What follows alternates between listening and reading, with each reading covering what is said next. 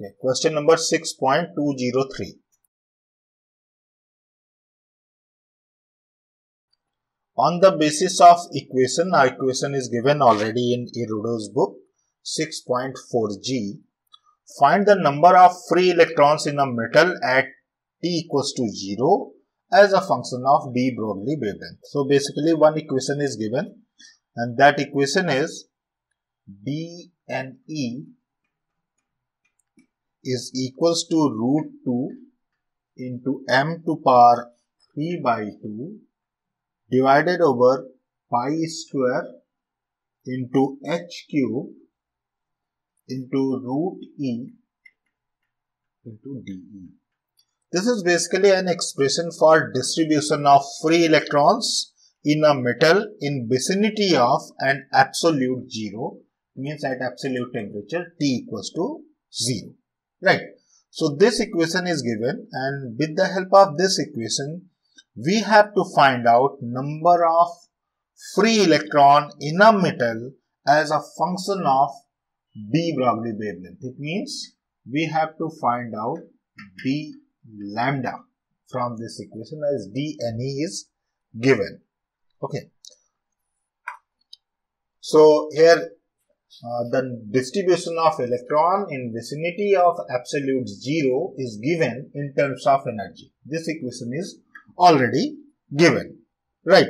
So if we'll start with the expression that energy of a particle is half mv squared, right? So differentiation of this dNE, it will take differentiation dNE and differentiate this equation as well. So we can write m times v into dNV, right? Because from here we'll get dE is equals to, okay, one second, here I am committing some mistake.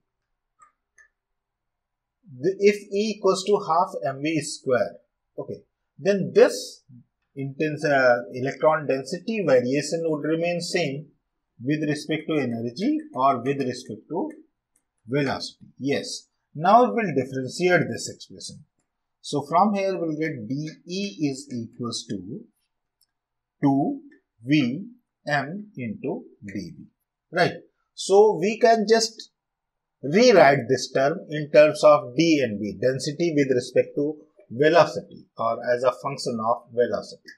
So dNV can be written as root 2 into m to power 3 by 2 divided by pi square into h cube into this dE can be replaced by 2V into m dV, right? So we can write here 2V into m dV in place of dE, and this root E can be replaced by, from here, that if we'll take root of this, this is 1 over root 2 into root m into V.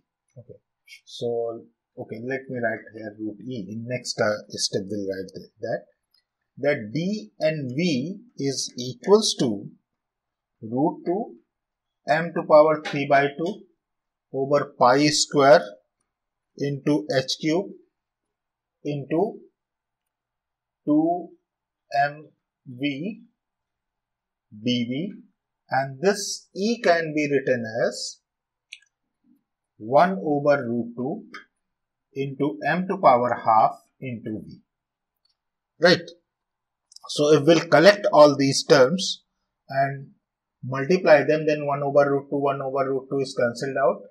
This is m to power 3 by 2 and m to power 3 by 2, including this and this term.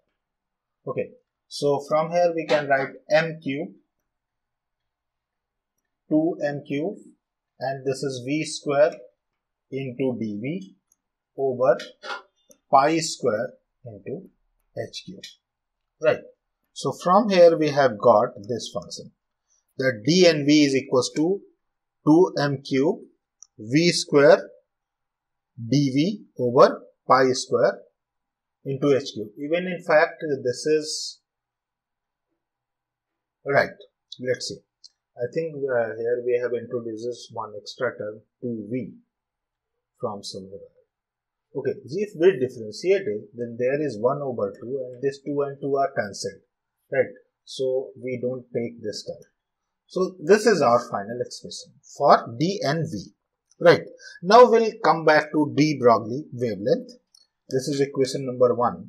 So in case of de Broglie, momentum mv is equals to 2 pi h over wavelength lambda, as we know the relation that p equals to h over lambda.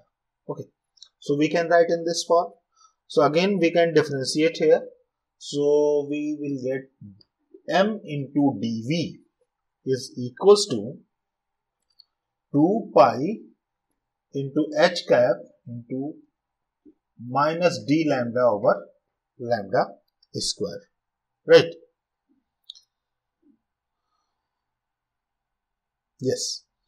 So from here we may get a relation between dv and d lambda.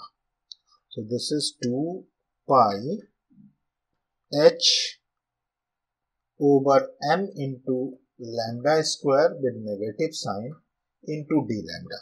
That is value of dv, right?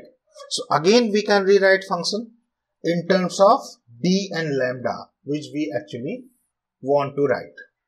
Okay, so this d and lambda is equals to minus d and v. Okay, here we are getting this sense, right? So now we can use the same expression for this and replace this dv by d lambda in terms of d lambda, right? So we can write d and lambda is equals to this entire term m cube into v square over pi square into h cube, and this dv can be replaced as, okay, let me write somewhere else. Okay, d and lambda is equals to m cube over pi square into h cube. Okay, I'm not writing v square right now. First, let's simplify first stage. And this dv can be replaced by 2 pi h upon m lambda square into d lambda, right? Now this v square can also be written in terms of lambda, right? From here if we get v, then v is equals to 2 pi h over lambda into m, or we can write v square is equals to 4 pi square into h square into over lambda square into m square, right? So from here we can write d and lambda is equals to m cube over pi square into h cube into 2 pi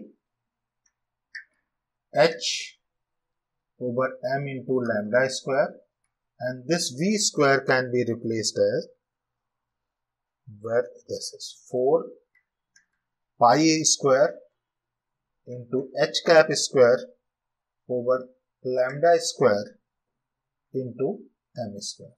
Okay. So from here we can see that this m cube term get cancelled out. There is 3 power of m, right? This h cube term will get cancelled out. This is h square into h divided by h cube. Okay. 1 pi square is removed. So from here we'll get 8 pi into lambda to power 4 into d lambda. Okay.